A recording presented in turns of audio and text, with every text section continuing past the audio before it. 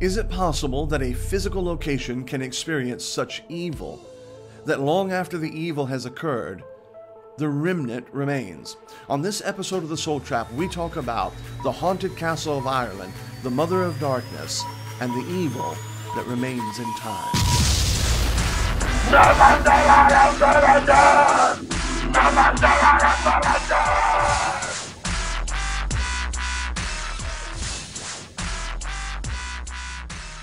Is it possible that a place, an actual geographical place locked in our time-space continuum, can actually experience such evil that there is a residual effect of evil left in that location?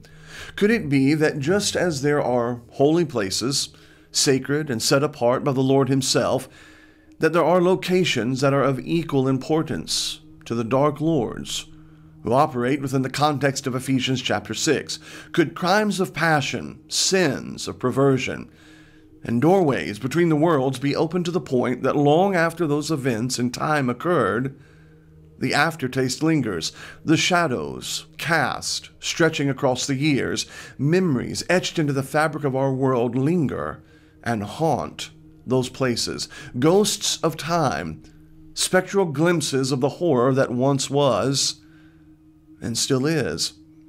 If it is possible that there are places like this, the haunted castle in Ireland may be a case indeed. While there is no empirical evidence, there is enough experience and stories of the castle to warn those who may cross the threshold of its grand halls to enter at one's own risk. It was built by the O'Bannon clan and was originally called the Leap of O'Bannons. Lore and legend tells us that this ancient castle was founded in blood. The brothers, O'Bannons, fought over who would claim the castle and who would lead the clan. So they decided to settle the matter by leaping from a nearby lofty rock. The survivor would be the leader. For all of their efforts, the O'Bannons would eventually lose the castle to the O'Carrolls by way of a violent takeover. But the new owners did not bring new peace. In fact, the years ahead at this castle would be filled with blood and chaos. In one family squabble, a brother actually stormed into the main hall and thrust a sword through the back and heart of his brother, who was a priest and performing a mass. Some have even speculated that the castle itself was built upon the ground of dark ancient magic sites and druid covens. Some of the apparitions and sights that people have claimed to be seen are said to be from the McMahon clan, who won a victory and was actually hosted by the O'Carrolls, only they were not as happy about the victory and poisoned the food. In fact, they watched, as the legend goes, as the McMahons choked and vomited and died in agony from the poison. These ghosts, these remnants of horror, are said to still be seen at the castle at times. One of the most gruesome things that have come to light is the room in the corner. A room that is underground and only accessed by a trap door. It seems that unwitting victims of the dark castle would stand on the trap door, and upon command find themselves falling into a pit of spikes. In fact, when excavators searched the underground room, 3 carts of human bone were filled and taken away. It seems upon inspection that it was designed for the victims not to die immediately, but for the sounds and screams of their agony to fill the hall. It was the agony of torture that was piped through the halls of this dark castle.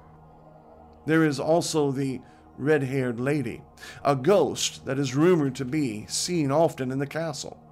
A ghost who has been seen with red hair and a cloak walking through the halls with her dagger in hand. It is said she was captured and held there against her own will. She was assaulted, and from that sexual assault bore a child as a result. She was so distraught that she found a knife and killed the child and herself.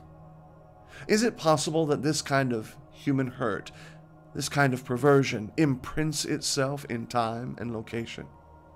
Is it possible that, like a stain on a carpet, the agony of sin and the horror of humanity can stain the fabric of reality and leave itself there riveted to the place where others are able to see, feel. Through a glass dimly, yes, but the results of such force and sadness still there. Is it possible? Mildred Darby believes so.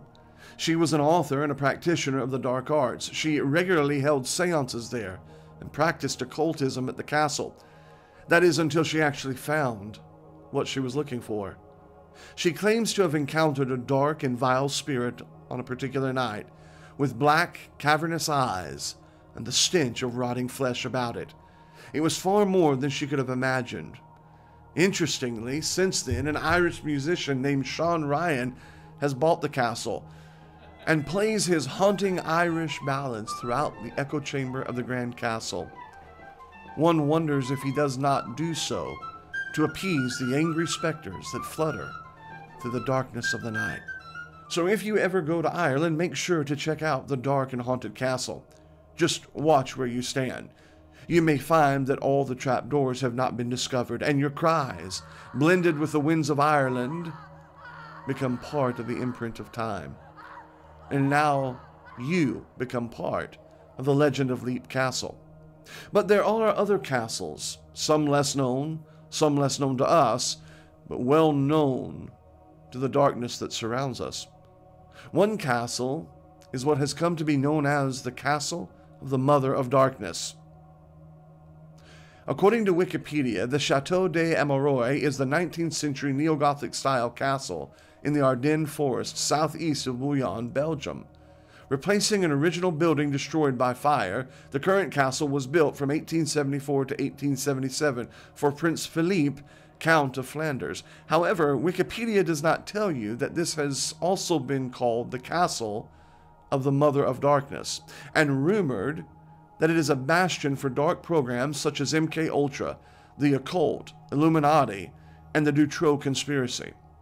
According to some sources, several U.S. presidents have actually visited here as well.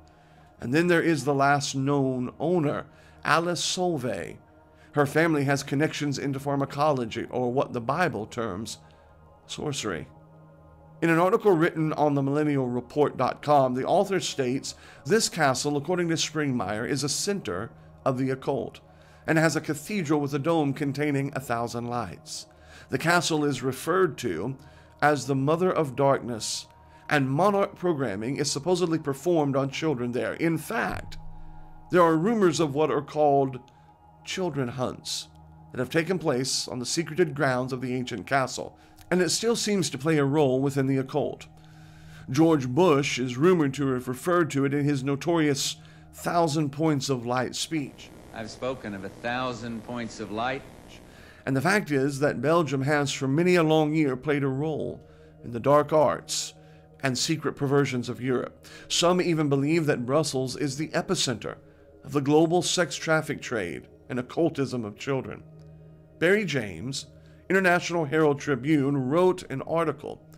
A massive pedophile network came to light and was hushed up, and 20 key witnesses, quote-unquote, committed suicide in Belgium.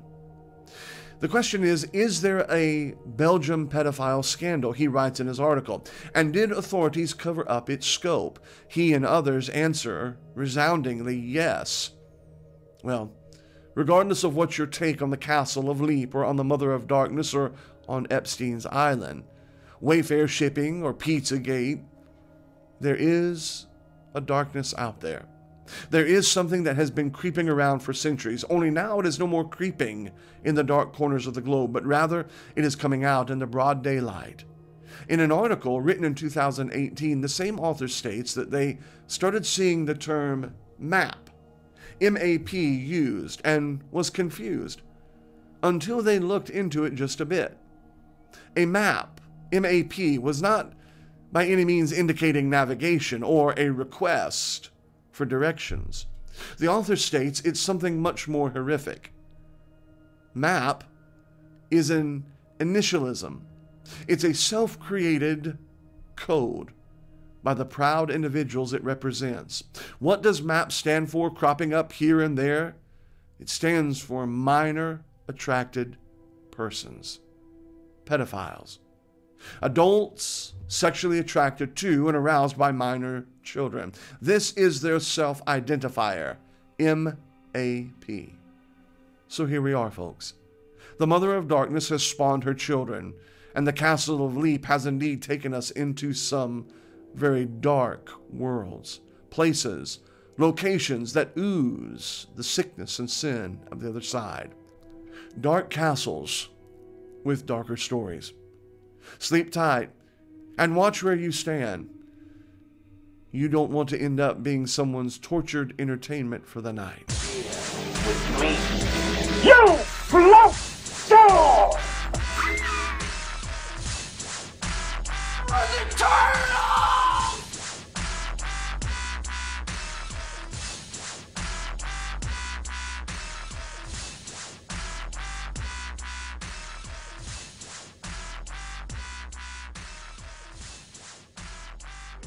Aren't you going to say hello?